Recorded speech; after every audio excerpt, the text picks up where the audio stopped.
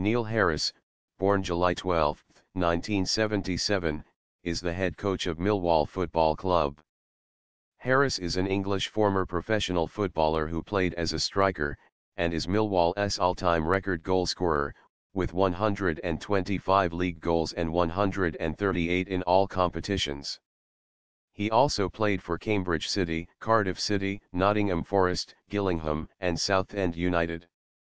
Harris retired from professional football in June 2013 and took up a coaching role at Millwall. Having briefly acted as caretaker manager on the dismissal of Steve Lomas in January 2014, Harris was given the same role following the dismissal of Ian Holloway in March 2015 and was confirmed as permanent manager of Millwall on April 29, 2015.